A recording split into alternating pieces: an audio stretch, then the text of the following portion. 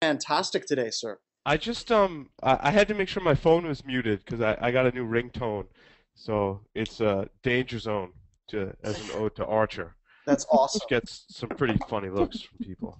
Dude, I totally called I, the fact that that was Archer's kid. I finally watched that episode. Yes. Yeah, very, very good. Very, very good episode of Archer. Speaking of fantastic, we have Heather online. Heather, can you hear us? I can. Oh my God, it's working. Oh, this is brilliant.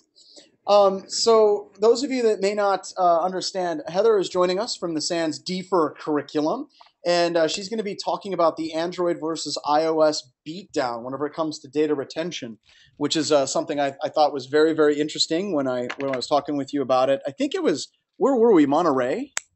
Yes. Yeah. So I'm going to just kind of hand it over to you and let you run. Paul, do you have any announcements for the people that are attending before we get started? I do not. Just check securityweekly.com/webcasts for future webcasts. We've got some coming up with some of our new sponsors and so forth. So Yeah, and I think look we for even those. have one coming up from Eric Conrad and Seth Meisner of the SANS Institute as well. So we're really happy to have SANS as a sponsor and hanging out with us because SANS is, I think, the only sponsor that we have that actually just brings kick-ass content, and that's all that they ask is just to give presentations on really cool things.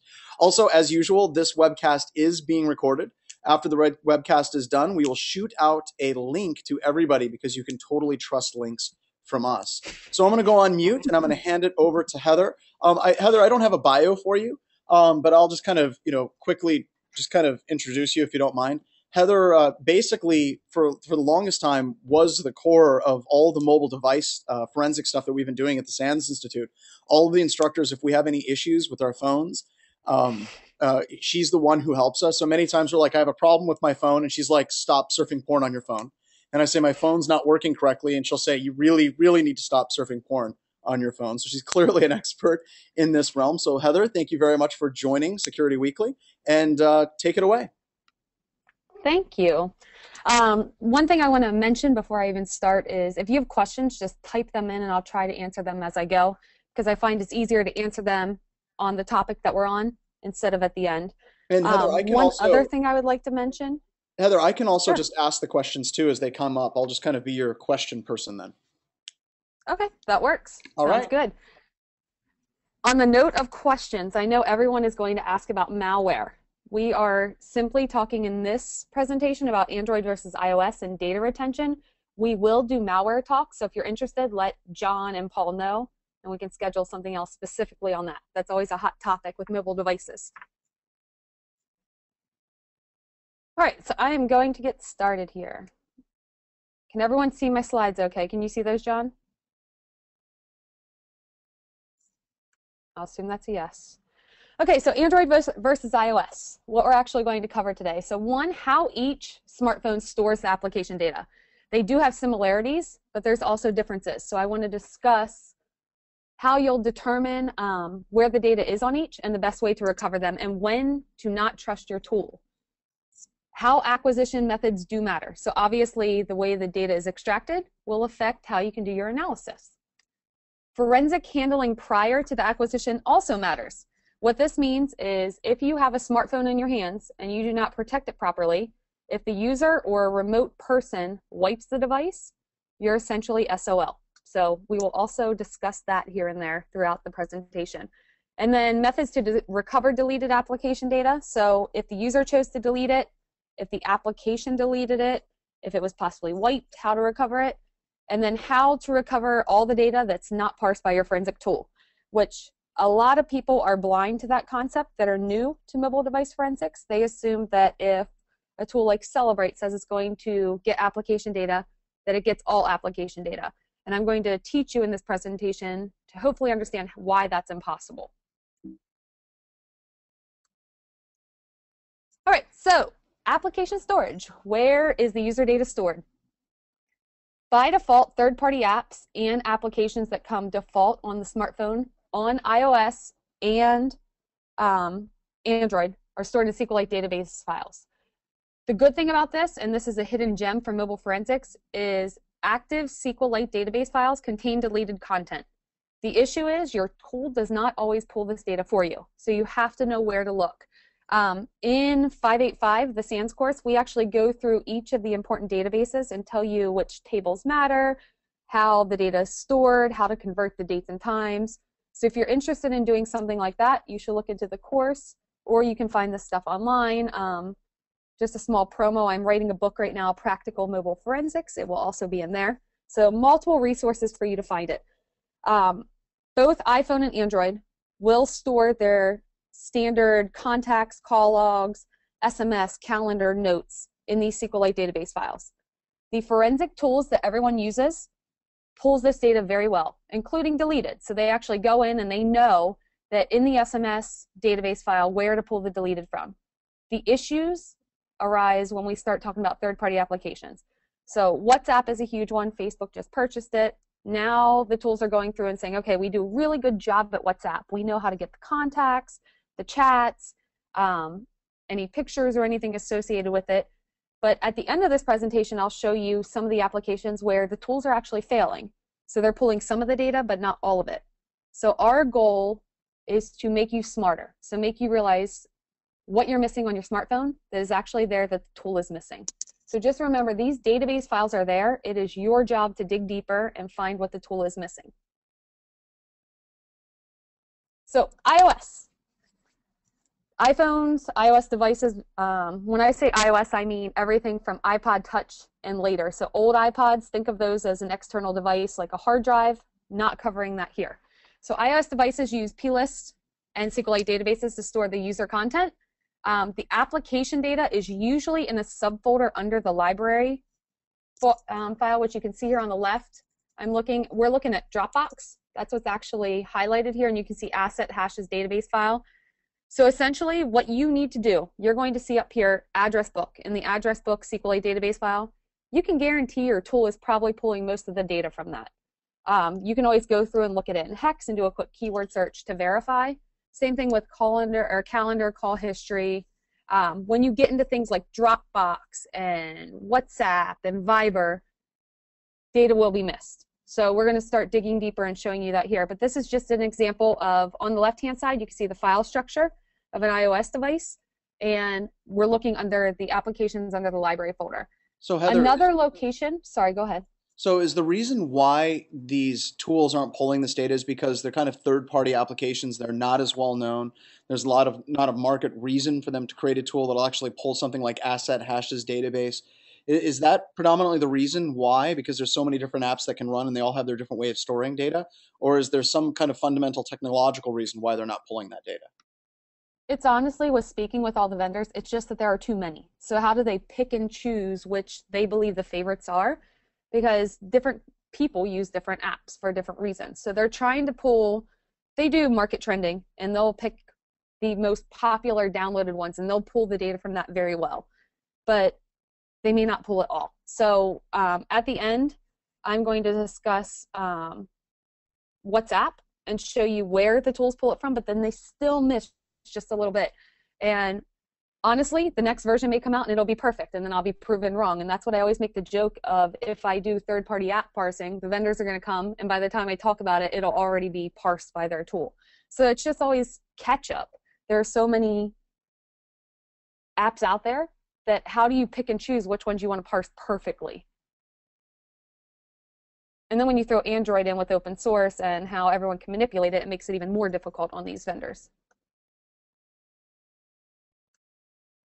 One more thing on iOS. So most of the data should be listed under the library, and that's commonly where the applications are stored, but you may also find application traces under documents, so make sure you look there as well. For Android, you can see we're looking at a file system dump here on the left, and SQLite databases are used as well as XML files. The XML files commonly store the preferences for the application data. It's good to examine these because you may actually see, if you have an application where you're required to register your location, you say yes. So it may track your lat long where you are, your email address for that account. Sometimes your password will be in plain text. So you want to make sure you're examining the XML files associated with each to make sure you're not missing that data. Again, depending where you are and your legal, how do I say this, your legal rights, just because you find a password on a smartphone doesn't mean you can just log in as that person.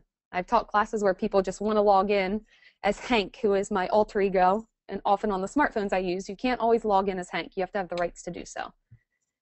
Application files, you'll see here on the left, they all have their own subdirectories. So you can see on the left here, most of them are COM, Android, something. Some just go Android. Some will say HTC Android. So each of these will have their own folder. And then within that folder, there's going to be a lot of subdirectories that I'll break down in the upcoming slides for you. So you can see what matters and what you should be tracking. All right, so now I'm going to go Android, and then we're going to branch into iPhone, and then we're going to come together at the end and talk about some similar third-party apps and how they both store them the same way. So here's this little Android fixing the iPhone there. I mentioned at the beginning that your acquisition method matters. So there are 3 different ways to get data from an Android device: logical, physical, and file system. So your logical, this is the easiest. It's plugging your phone in, essentially doing a backup. It's getting access to the phone data that the user can see. I shouldn't say it does not pull deleted data. Your tool is not going to pull deleted data and usually provide it to you. I will talk about how to get the deleted data from a logical in 3 slides. File system will acquire the SD card through the phone. So that's important to remember. This will slow your process. So if you have a 32 gig SD card in an Android and you're trying to acquire that with a USB cable, it is going to be painfully slow. We recommend that you acquire the SD card separately and then through the device, just so all the links are tied to one another with application data. And I'll also discuss that in the upcoming slides. You'll get raw data files. What this means, all those raw SQLite database files you're going to have access to. So if something is not being pulled out properly or parsed, you can actually go in and manually parse that content yourself, which is fantastic. And then physical, your best bet, raw image file, bit by bit image, access to all the partitions, and you'll also get sections of analyzed data, which I'll show you here in the next slide. So physical acquisition, this is what it looks like on the right. This is an older Droid Incredible, my own actual image here. And you can see the file system. This is the reconstructed file system. So this is Physical Analyzer by Celebrate on the right-hand side. And what it's doing is when it gets a raw binary image, it is trying to pull out the partitions for you to make your life easier. So it's saying, okay, I know that here's the user data partition, which is this first one. And then there's also these other partitions that I'm not sure about. It gives you 2 no-name partitions and then the system partition. The no-name partition, usually no-name underscore something, is the SD card. So that has been standard across the board. They have never called it SD card or external storage.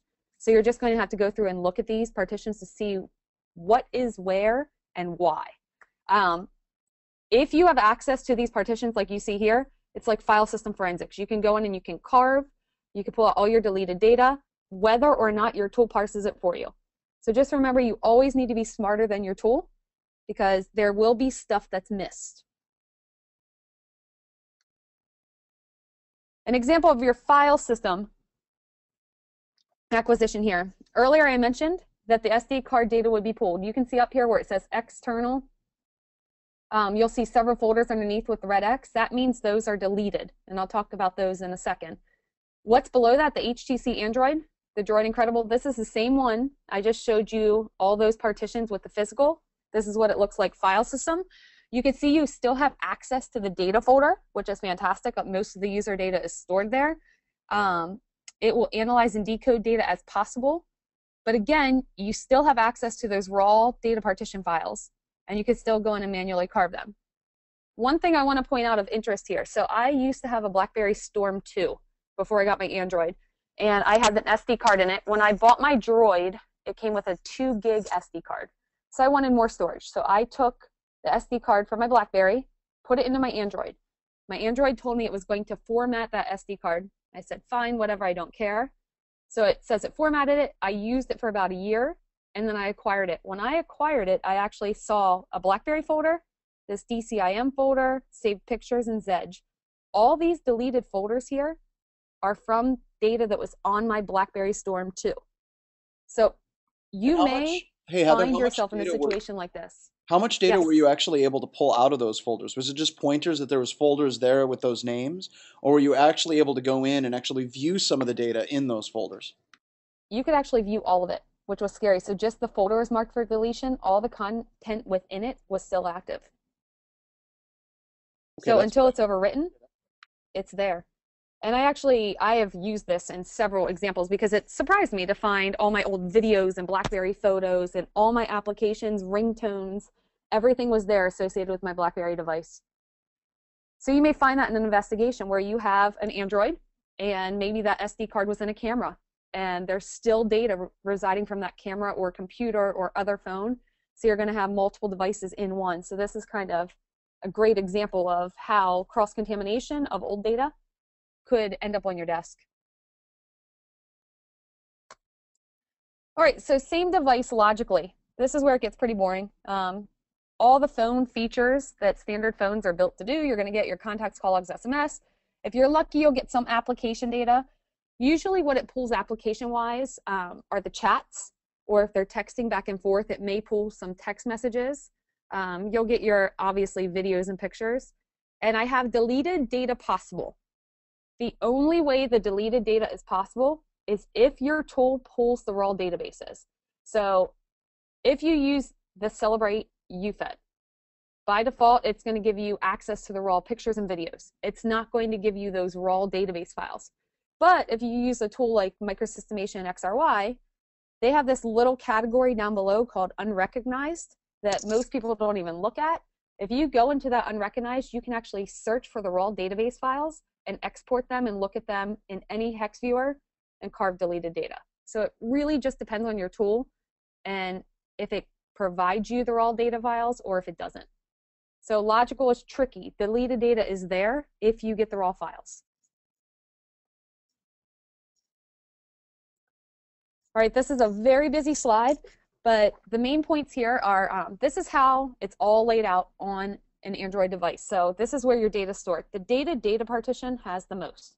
You can see there everything from backups, local cache, miscellaneous files. That's where most of the user data is stored. In here, there is going to be in the data partition, you will have a folder or a directory for each application that that user has installed. The cache is also going to obviously have application cache. So if the user opens something, it could still be stored in cache even if they deleted it from their data partition. So you always want to get the cache partitions. You'll also find, if you want to know, did my user update this Android recently? You may also find traces of that in system and in cache because it's going to show over-the-air updates when they came through, if they were installed, if it was successful. So you'll be able to see what actually occurred on that device. The SD card, so whether it's internal or external SD card, listed here, you're going to see you're going to have pictures on there. One thing of note, the ASEC and the secure ASEC. This is application data. And I'm going to show you an example coming up here where application data is stored both on the device and the SD card, and how if you separated the two, the data would no longer make sense. So you have to make sure if you have an SD card in a phone, you always keep that nearby and use that as part of your investigation because it gives you the total picture on an Android device. If you separate the two completely, you will lose the content and how it's supposed to be tied.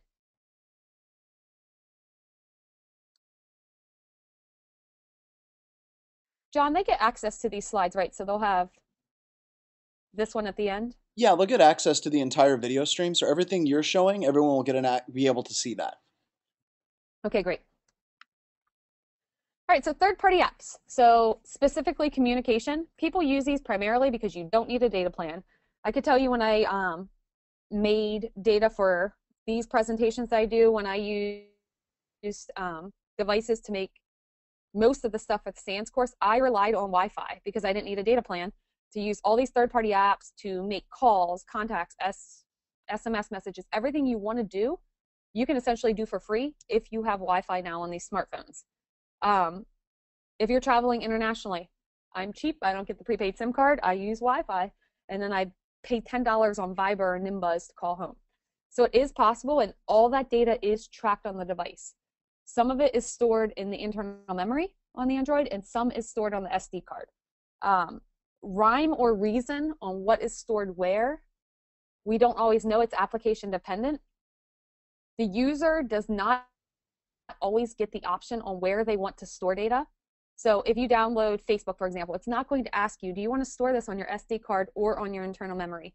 Facebook is going to do what it needs to do to function on that device. So you may find some traces on the SD card and a bulk of the data on the internal memory. When the data is stored in both locations, it's commonly not parsed by the tools. So that's one of the issues we find, that it'll pull a little bit, and then the examiner hopefully doesn't think that's everything, because if that is true, you're missing a huge piece of the puzzle, because most of this does require manual decoding. What I would strongly suggest is that if you have an application that is a big part of your investigation, that you actually take it a step further, look at what your tool is giving you, use a secondary tool to verify, and then go one step further and go into that raw database file and make sure that you're getting everything. And when I say database file, it could be files. And you'll see that in some examples coming up where the tool is looking at one database file and pulling everything correctly, active deleted, doing a great job, but then it completely missed another location where the data is stored. All right, so how is this data stored when we're talking about applications on Android devices? So some of it is stored in the NAND flash memories. It is controlled by APIs and stored in the data folder. Now in that data folder, again, you're going to have an application folder that is going to store multiple components, which I'm going to show you in the next slide. It will also be stored externally on an SD card or on the internal multimedia card that's mounted on the Android device. Again, it can be stored anywhere there. So there's not just going to be an application folder. You may have, actually, in your DCIM folder for your pictures, you may have pictures from Snapchat that are cached there. You may have pictures from Facebook that are cached there. So it's not just going to be a Facebook folder on your SD card. There may be multiple locations where you have to look. And that's where keyword searching really comes into play. If you know what you're looking for, you know usernames or user accounts, locations, you know the application name, use all these in your benefit to drive your investigation. Most of the data, so depending on how you get your acquisition, if it's a file system or a physical, you're always going to see a /MNT folder. That's your SD card. So you want to dive deeper into there and look for applications that make sense.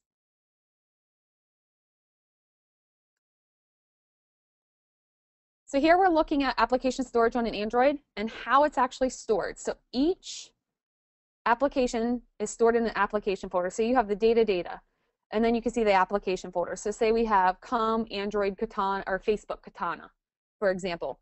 That would be in the secondary layer here under data. Within that application folder, you're going to have library, files, cache, databases, and shared preferences. All of these will contain data that you can look at, but if you are only honing in on two, the two that are circled, the cache and the databases, matter the most. This is where you want to go and examine for all the user data, all the user preferences. Anything that was possibly open in that application will be stored in the cache, even if it's no longer in that database file. So sometimes I know Snapchat's tricky, and honestly, it depends on the device and the user settings on that device. Each model has changed, and the firmware versions change it. So, but if you're going to find, if you're looking at Snapchat, for example, yes. So do you mean like Snapchat, like you mean between Android and Apple, it changes from those two main devices? Or do you mean even within the Android ecosystem, different Android devices, Snapchat will store its data in different locations? Even within Android, it stores it in different locations. So even within different, if someone's running 4.4 versus 4.2, it may store it differently. And also with the configuration when the user sets it up on what's saved, that can affect it as well. Now, is that so because... I can tell you...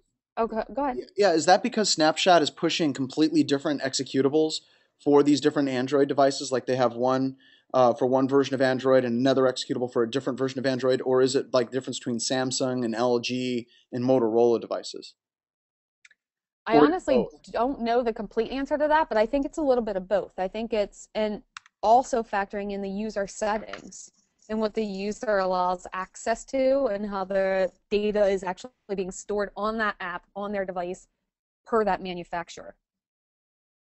Thanks. So I know there's a really good paper from Champlain that a student wrote that talked about recovering Snapchat. And I tried to mimic some of those steps on similar devices running different versions and was not able to do the same thing because, again, my exact Android device was not the same as theirs, and then it gets manipulated.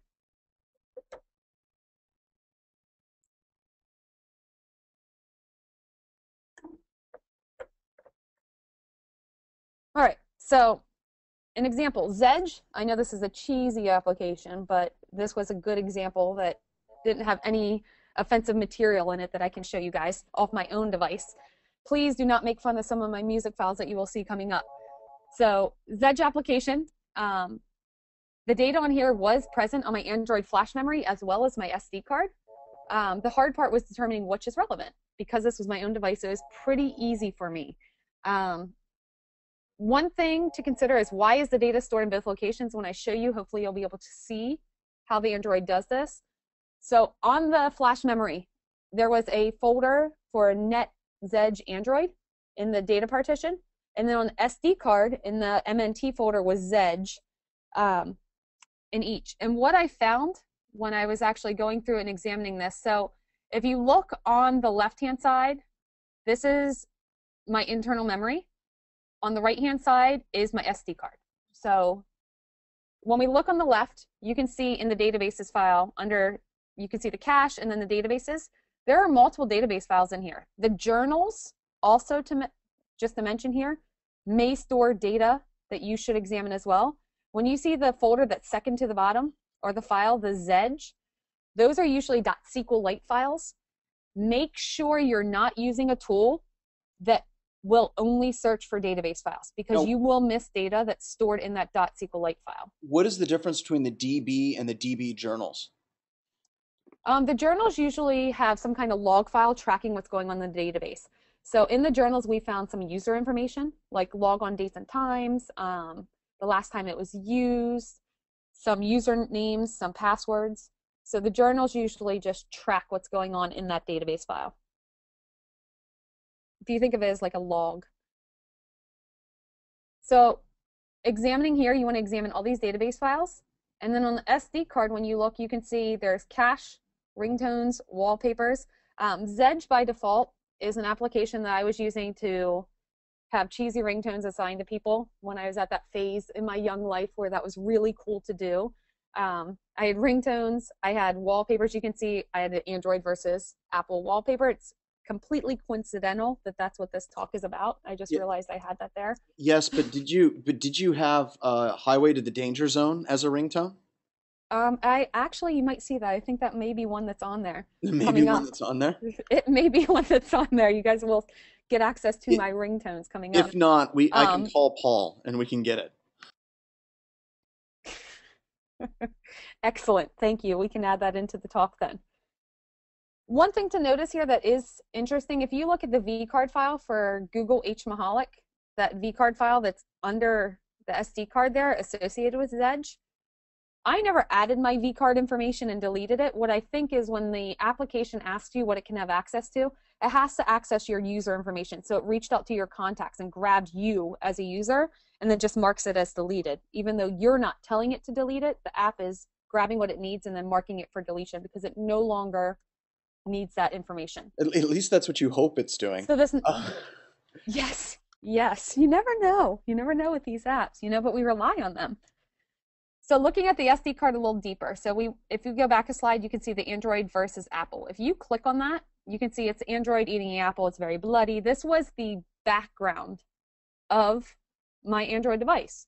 So if you were trying to scan, if it mattered what the background setting of my device was, if I said, this is not my phone, and it's a background picture of me, not the Android eating the apple, it kind of proves that that could be my device or someone close to me that has me set as a background. You can see here in the database view, that picture was marked as a favorite. You can see I had 28 downloads. You can go through each of these and examine it. If you want to carve out deleted data, you have to switch from database view to hex view. So what And tools in the is raw hex is where you would search. what tools This is actually, this is Physical Analyzer. Okay, thanks. So Celebrate Physical Analyzer. And I like using Physical Analyzer for my physical exams just because it lets me switch back and forth between the raw database view and hex view. And I can bookmark and carve within a tool. So it's a good analytical platform.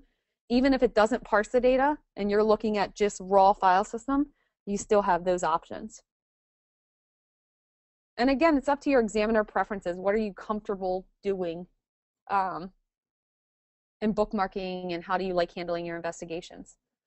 All right, so here are my embarrassing songs. I don't see it listed there, but I do have American Hero. You might like that one, John. That's a good one.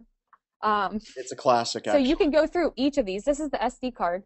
And now what the data was doing was storing a table on the Android memory, linking to all the actual files that it downloaded, which were stored on the SD card.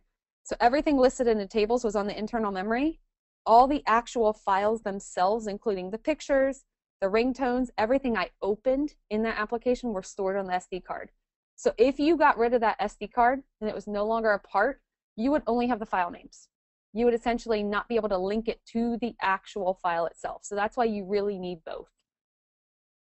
And then once you click on any of these, so here I'm clicking on American Hero MP3, you can see the file info.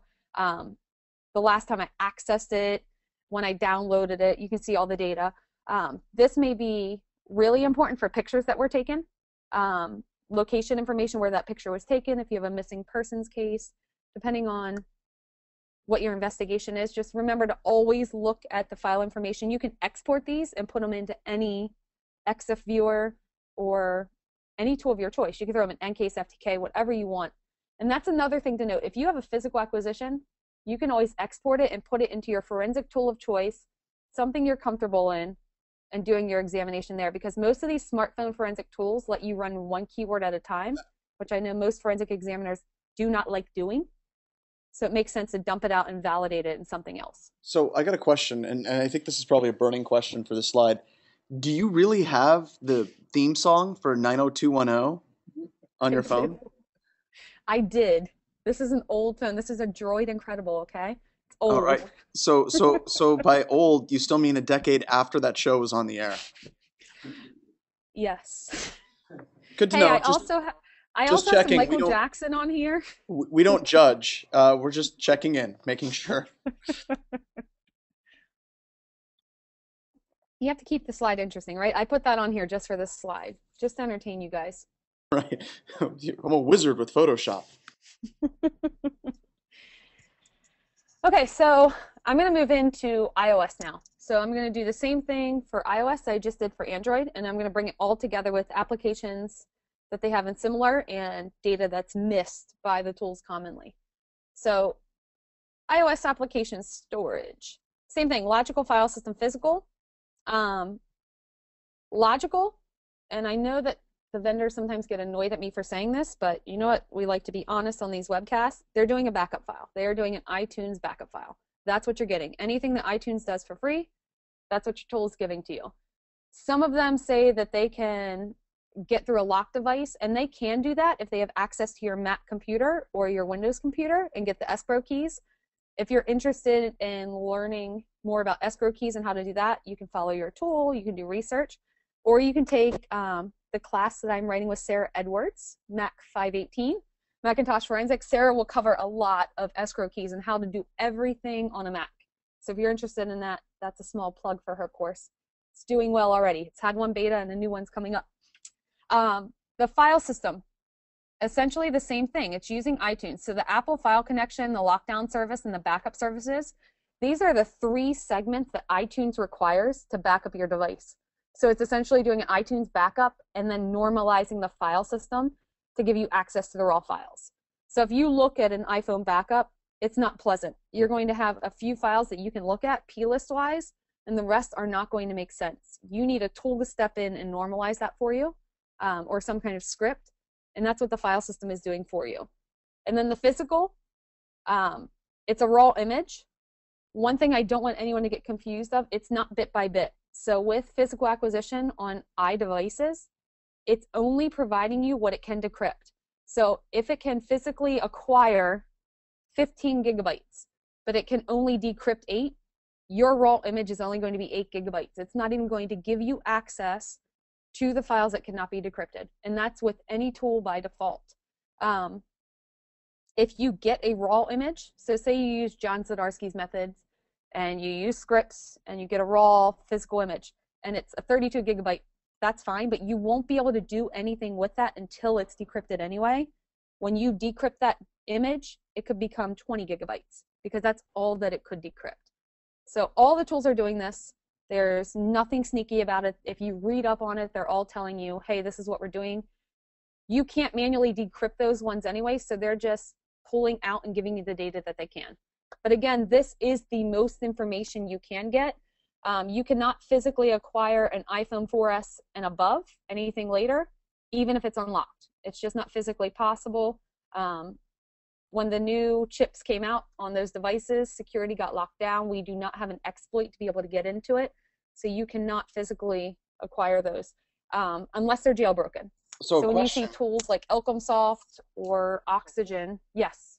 So question about that. Are there a lot of things in forensics still with mobile devices where you need a jailbreak or an exploit to actually do forensics? And if you do, how does that actually impact the investigation? There are still several. So like with Android and iOS, on most of them, to get physical acquisition, you have to root or jailbreak.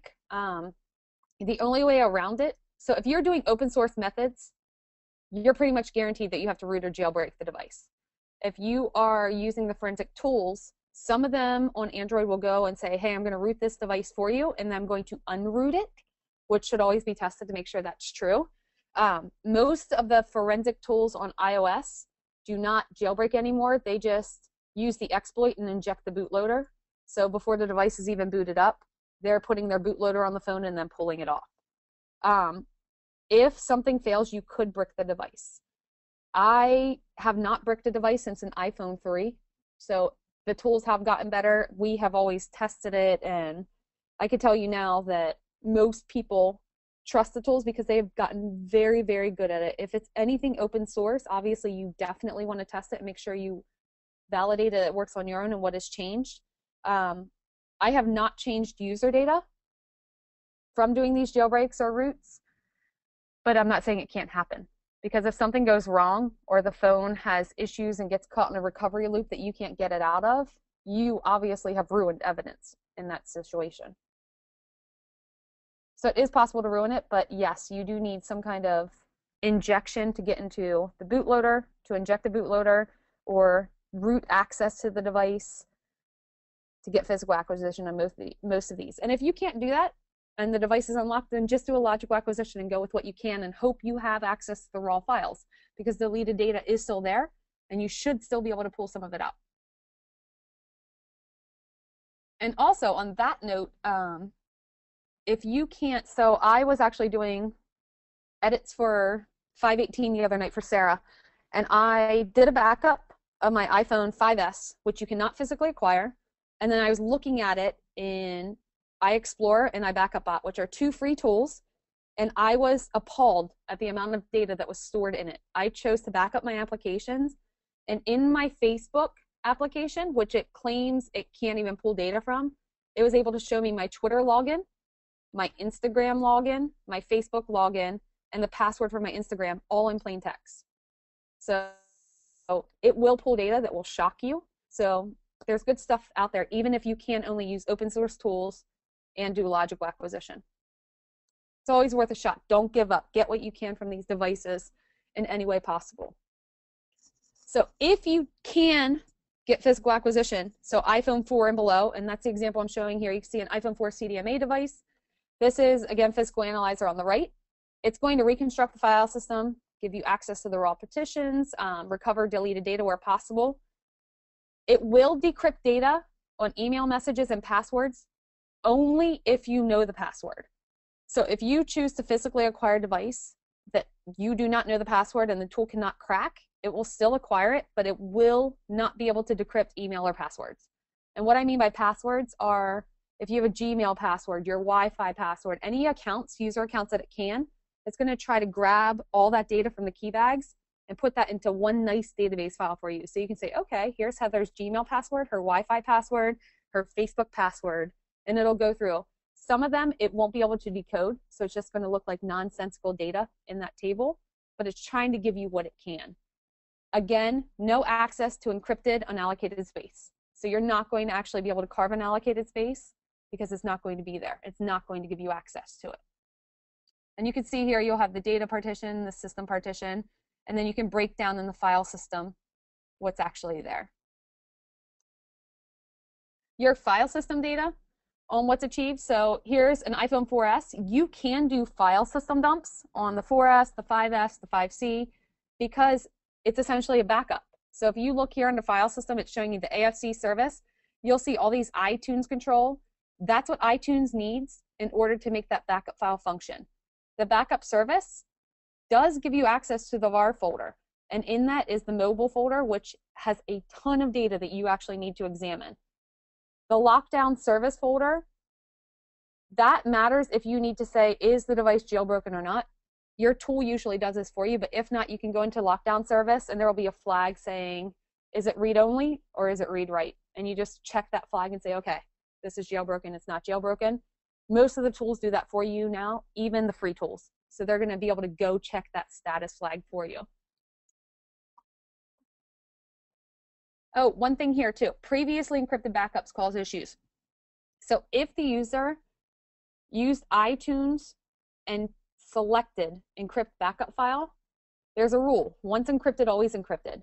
Once they choose to encrypt it, that key is stored on the device. So if that device is ever plugged into another computer, it remembers that it was encrypted one time, and you actually have to enter that passcode to back it up again. If you don't know that passcode, it will create an encrypted backup. If that happens to you, you can use a tool that costs, I think, $120, Elcomsoft Phone Password Breaker. It does a really good job at cracking these encrypted backup files. If the user uses a 4-digit PIN, which some people I know will use that same 4-digit PIN across the board. So if their PIN is 9896, they're going to use 9896 on their backup and just stick with it. If they use capitals and lower cases, you better have a dictionary file because otherwise it's probably not going to crack it. It will just keep running because by default it will run all lowercase or all uppercase. It's not going to mix them in a combination. So you're going to have to create some kind of dictionary or throw dictionary files against it to actually get that brute force to function. One way to know is you can download a demo, and if it can crack it, it'll show you the first 2 digits and then put stars after until you buy it. And then at least you know that it will work on your device, and then you can purchase it and save your money if it's not going to work. And then here's the same device, logical backup data. You can see it got a lot of data. So this is a logical acquisition. So even if physical is not supported, you don't have the tools or the money to afford these fancy tools that can do file system dumps, a logical acquisition will get a lot of data. And you can see that here. The issue is, again, for deleted data to be possible, you have to have access to those raw database files. So if a tool is simply giving you what you see here and just the parse data, so great, we have 3,421 cookies. Where's the database file for Safari that's storing that? That's what you really need to get access to. And if you can't, then this is all you're left with. So you want to try to find a tool that will actually give you access to those raw databases. So would you use this as kind of a roadmap on different things to then go look at further? This gives you an idea, hey, this is some data here, but now you actually got to pull the full databases to get the complete story. Yes, it's like I paid you to say that, John. So yes, your logical acquisition, even if you get physical, you should always get a logical as well because it's going to give you your pointers to dive deeper into your physical. So worst case scenario is you get a physical dump. Say you even had to do JTAG or chip off on an Android and you get this physical dump and now you have no idea what to do because none of the data structures are normalized. It's just raw hex. You could actually look at a logical dump and say, okay, I see John in a contact. Now I'm going to search for the name John and I'm going to search for his phone number. And then all the instances of John will show up. And that may tie you to Facebook. Then you see John's email address. That's going to tie you to email. It may tie you to WhatsApp. So use this essentially as your cheat sheet to dive deeper in your physical and file system and your raw files. So if you're looking at just the SMS or the notes database file, you can say, okay, there's 10 active notes.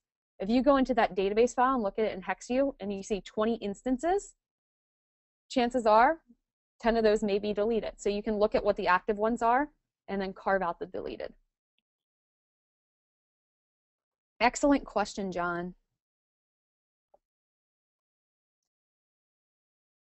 Okay, so how is this data stored on these iOS devices? HFS plus file system, essentially. Everyone keeps saying that iOS and OS X will eventually become one, and it's been a rumor for a while. Maybe it will, don't know. There's no external storage, so all the data is stored internally in SQLite databases and property lists. Most of the property list files, just like Android had the XMLs with the preferences, the property list will usually store the preferences. So if the user, whatever they give that app permissions to, should be listed here. So if they download,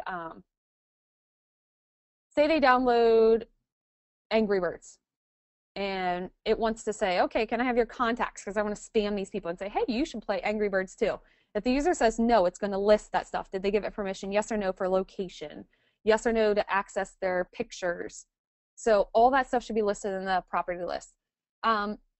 Network storage, one thing to consider here. Application data could be stored in iCloud. You can use tools like Elcomsoft, that same password phone breaker, will pull data from iCloud backups. Some of the tools like Physical Analyzer may have issues parsing those, depending on if they have to actually pull it from the cloud or if you pulled it down already and you have access to it. And then another thing to consider, applications that use network storage. So if they're using Dropbox, are they using it as an application on the device, or are they using Safari to go out and log into Dropbox, and how do you get access to that data? So there are multiple balls that you're juggling here when thinking of how this application data is stored on these iOS devices. The partitions. Data partition is primarily where all your data is going to be stored in the mobile folder. In that mobile folder, the things you have to consider here are your applications, your library, and your media. And I'm going to cover that in an upcoming slide for you to break it down even more. In the system partition, this is where essentially your updates occur and the iOS bootloaders are stored. Most people don't look at the system partition unless they have to say whether or not the device is jailbroken. If the device is jailbroken, there may be more interesting data in the system partition. Other than that, it's pretty standard, and you want to focus on the data partition because that's where everything is going to be stored. Just like the busy slide for Android, I'm giving you one here. Your evidentiary locations, your media folder. I don't want to insult anyone, but I've had people ask, there are not SD cards in an iPhone ever. So your media folder is in the internal memory. So both the media and the library are in the internal memory. And this just breaks out all the locations that you may actually need to look and the files in each that should matter to you. So this is kind of like a little cheat sheet. And we are trying to come up, we're in the process now of doing a poster for 585 that hopefully would help you even more on where to look if you're working a smartphone. But these little cheat sheets here hopefully will guide you. And obviously it's a very busy slide, but there are a lot of locations to look on these smart devices.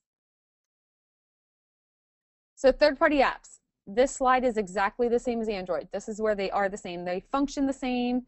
People use them for the same reasons, so I'm not going to speak any more on this. I'm actually just going to go straight into one. Recovering the data in your private var mobile application folder.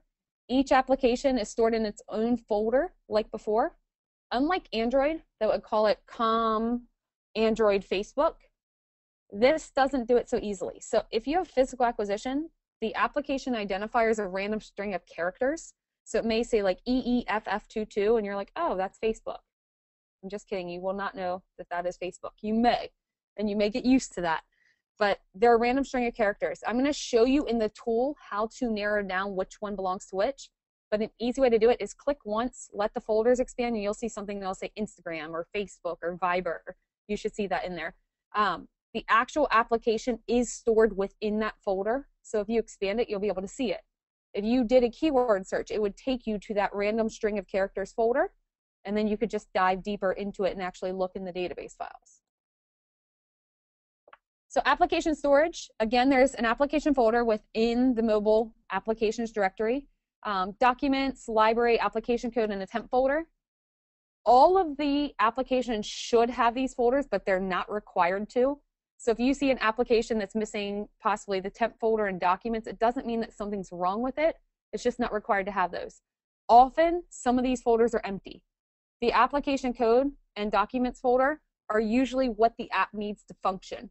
The library folder is going to show the traces of user activities. So in this folder is where you're going to find the cache data, the cookies, any preferences. So you would have plist files in this library. You're going to find database files in the library, and that's where you actually have to dive and examine each. So circled here, remember, library. All right, so now we're going to look at Facebook as an example in this one. So the Facebook application, the following areas must be examined: the caches, the cookies, and the preferences, depending on the device. So when a new version of iOS comes out, this may change. You should always look at these three, but there may be additional locations to look. So I'm teaching you here, look here, but be smart and remember to look at surrounding files if they seem relevant.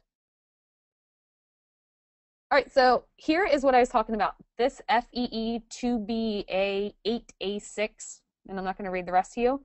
That is the application identifier for Facebook on this device. From what I was told in the phones I looked at, that is standard. So this FEE2 is Facebook. I have not found one yet that it hasn't been that, but then again, I don't have hundreds of devices to look at and verify. I have 4, which I do my comparisons on. So when we look at the library folder, you can see you have application support, caches, cookies, and preferences. In this last slide, I told you caches, cookies, and preferences. That does not mean you shouldn't just take a glance at the application support for relevance, because you never know what's going to be in there that may make or break your investigation. Again, be smarter than your tool. So as we expand here and we go into the databases, we are now digging deeper, and we're in the FB store under caches, and you can see here we're actually looking at the store.SQLite file, and you can't really tell it's highlighted, but it's that top one there, and you can see the name. So what we see here is Gus Thomas. That is actually the profile name assigned to the Facebook account. You can see here there are tons of tables to go through. The goal of 585 and some other things I've written is to try to narrow this down for you, so you don't sit here like I did and go through every single table trying to figure out what matters and why. So we're trying to help you out with doing that and telling you exactly, look in the store SQLite and look at name, that's your profile. As you continue, when you go into preferences. So here, this plist file, 102.538.1141 session plist, this says Carrabba's in Fayetteville, North Carolina. Not my favorite location, but I was there, and what this is actually a check-in. So I actually checked in that I was at Carrabba's on Facebook, and it was stored here in a plist file. So this is the perfect scenario where if you only used a tool that looked at database files, which there are some out there, and I'm not saying there's anything wrong with it, you just have to know how to use the tool. So Oxygen Forensics is an example. You could dump all your third-party apps from Android and iOS into that folder or into that tool. If you do not select to look at .SQLite, .db, and plist, you would have missed this information. So you just have to make sure you know how to use your tool. So a question on that check-in information, is that temporary? Does that time out over time, or is it pretty much sticky? Once it's there, it's there.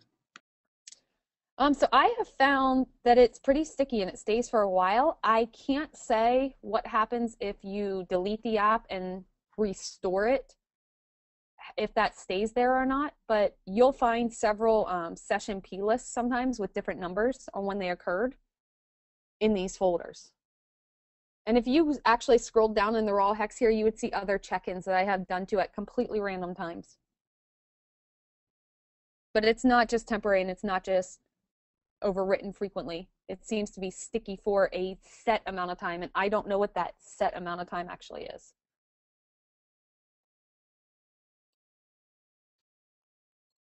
So the FB Sync Store database file, this one is one that is commonly missed for Facebook.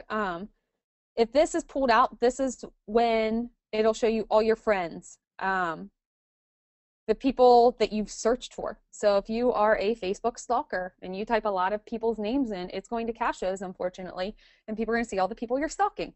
All the table that lists people, these are actually all your friends. So even if South Riding In, one thing that's odd is South Riding In is not my friend. I could tell you that I think I had a friend that checked in at South Riding In, and I clicked the like button, and it associated that to people on my account. Same thing with Backyard Grill Chantilly. I have no idea what that is or where that is. So I guarantee someone was there and I clicked on it that I liked it, and then it kind of cached it on my device. So make sure if you were saying Heather committed a crime at the Backyard Grill Chantilly and it's here in her people, make sure you can prove how that actually got there, because I can tell you without a doubt, I have no idea who Backyard Grill Chantilly or Ryan Cage is, and those people are listed in my contacts. You'll find, so when I was creating the material for 585, I was Skyping myself because I'm lame and I needed a Skype database communication going on. So I typed in, my Skype name is HNMDC. I typed in HNM, and on that Android device that I was using, if you look at the contacts, there are 300 deleted contacts for HNM dash something else, because what it did, it cached it, and it cached it right away as my contacts and then showed it as deleted, even though I have no idea who these people are. I never communicated with them. I never saved them to my device. So your phones are being smart and trying to help you by caching this stuff and staying fast. That's how they're smartphones, and they're quick. But it also can hurt your forensic examination if you don't understand how that data got there. So it's very important to understand the file system layout, how the data is stored, and why this information is where it is, because otherwise you would look at all these contacts and say, these are people that Heather is friends with on Facebook. Earlier, John mentioned, could you use the logical to dive deeper? Here's another way to dive deeper in your application. So first steps, you have a smartphone dump. You're looking here, we're looking at an iPad 1. So what to do first? In the Analyze Data section, which is down here, this is Physical Analyzer. Again, you can see there's chat. So you can see iMessage, SMS. You can actually go down and look. You can say, okay, there's installed apps. Great, I'm going to click on that. So you click on installed apps, and you can start seeing things here. And you see Facebook, Haywire, standard, other ones that are there. So if you want to see Facebook, if you look over here to the right, you're going to see the application ID. And here it's showing you it's FEE2, that same folder we were looking at. It's going to show you the location where it's stored. That should point you to the next spot. So from there, you're like, it's saying, okay, it's on COM Facebook. You can then go into the data files application, and it's going to show you again. These are only, so if you go back to installed applications, the contacts calendar, anything that iOS installs by default will be listed here. So it's pretty overwhelming. If you go into data files applications, this is what the user installed. So Words with Friends, Haywire, Tango, Twitter, Facebook. It also shows you the location. So your next step should be to dive up into the file system and dig down into those folders, because it's telling you where it is. This is making your cheat sheet for you. It's saying, look here. It is your job to then go and look there. So like if you go straight to this next slide here, database files is another one you can look at. And there's 127 listed here. So you could go down, you could find that FB Sync Store. If you didn't know that FB Sync Store DB was associated to Facebook, you would miss this. If you're looking at Tango, if you didn't know that tc.db is the Tango chat database, you would miss that. If you didn't know that Words with Friends is chess.sqlite, you would miss that. So make sure you're not just going to these databases. I know that some vendor training says, go ahead and just look at the database files, because you may not know what it's associated with. It's just giving you access to the raw database. So you actually have to go up into the file system and dig into each of those applications to verify it. You may also find that on some of these versions of the phones, what may be visible in plain text on one device seems to be encrypted on another. Make sure it's not just encoded. So some of them, if the TC database file, for example, for Tango, and some of the Viber database files, I believe Viber is sgiggle.db. They seem like they are encrypted when you look at it, but it's actually just base64 encoding. So you can download a free base64 decoder, copy and paste those messages in it, and it will actually decode them for you. So don't stop if something seems like it's nonsensical data. It may just be base64 encoding, and you may just have to take one extra step to get all that information. And again, All these database files can be exported and used in any tool of your choice. So you don't have to stay just in Physical Analyzer or Oxygen or X-Ray or IEF. You can get rid of all of them and take them out and look at it on your own. Okay, so some social networking. Just to close this up. So common ones that we see: Viber, Tango, WhatsApp, Nimbuzz, Haywire. The chatting ones: Snapchat, FaceTime, and Skype. One thing that's hard with FaceTime is if someone starts a phone call as a phone call and then switches it to FaceTime, the status flags get really fuzzy on saying that that actually occurred. So if that's ever a part of your investigation, I wish you the best of luck when determining if that truly happened or not. If it starts as FaceTime, it's pretty cut and dried when you look at the status flags that that's what it was. Social networking sites and the less apparent chat applications, these are the ones that get tricky. So like Words with Friends, if you didn't know that people chat within it and you didn't know that that's called the chess.sqlite database file, you may have some issues. What I would suggest is if you find an application that is relevant to your investigation, research it and know the ins and outs on every single thing it can do so you do not miss data. So here's an example where data can be missed for WhatsApp. This is Physical Analyzer. It's doing a great job. It looks beautiful. It's giving us the entire conversation. It's listing it under chats. So you can see under chats here, it's listed deleted iMessages, active iMessages, Viber, WhatsApp. So great, we have some chats. Where is it actually pulling this data from? So when we go and we look deeper, you can see the chat storage SQLite. These are all the chats. And you can see it's pulling it from Leroy, the WhatsApp associated ID. What it's missing, the contacts.SQLite. So what Physical Analyzer was doing is going through and saying, okay, great, I have all these chats, so it accessed this database file, the chat SQLite, but it completely skipped one. There was a few down, the contacts.SQLite. So what this contacts, it lists all their contact IDs and their current status message, and if there's a picture associated to that contact. So then if you wanted to see the picture, you have to go a step further and manually go out to that media location, the profile, and look for that ID number, and you would see that. Here, this is exactly what we're doing. We're going to media, and I mentioned at the beginning of this presentation that some of the applications will store data in the media folder, and this is exactly what's happening with WhatsApp. So you can see each of them here, and the photos and the associated, and you just have to match up the numbers, and you'll see the JPEG. The profile picture you can see is listed here as well. So this is 3 different locations on where WhatsApp is storing its data, and the tool's only pulling one. And the tool claims to do a good job at it, and it truly does. It just does not get it all. So again, you have to be smarter than your tool, smarter than the smartphone, and dive deeper and get this data. And I know I just ran at like crazy pace at the end there to finish on time, so I apologize. Any questions? I'm out of breath. I feel like I was talking so quickly. It's a lot of material to go over quickly. So you're going to be running this at SansFire, right? I actually do next week at SecWest. Okay. And then the Summit in Austin, and then SansFire. So 3 times in the next month, really. So you're busy then? Yes, and then Cindy's running it 2 times in the summer at Boston and San Francisco. I believe Chris Crowley is running it in Australia in July. Very cool. Now, do you see the open source tools finally getting better, or do you see that the open source tools are still fundamentally lagging behind a lot of the commercial tools? Because I know that you rely heavily on the commercial tools in class, but there's some open source tools that are smattered in. Do you see them trying to catch up with the commercial tools, or do you see them just kind of stagnating? So I'll use Autopsy as a perfect example because I work for Basis and Brian Carrier is my boss.